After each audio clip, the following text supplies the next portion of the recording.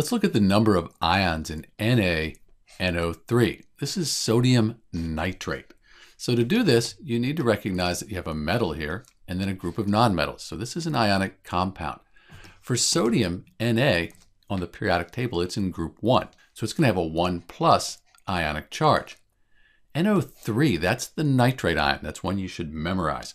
So for nitrate, it's a polyatomic ion, and the whole thing has a 1 minus ionic charge.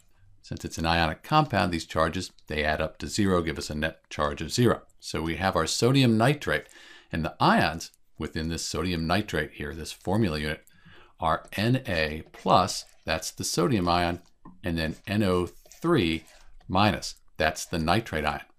This is a soluble compound. When you put it in water, these will dissociate, these ions dissociate into our Na plus, NO3 minus.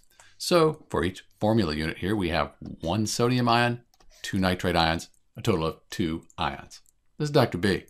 Thanks for watching.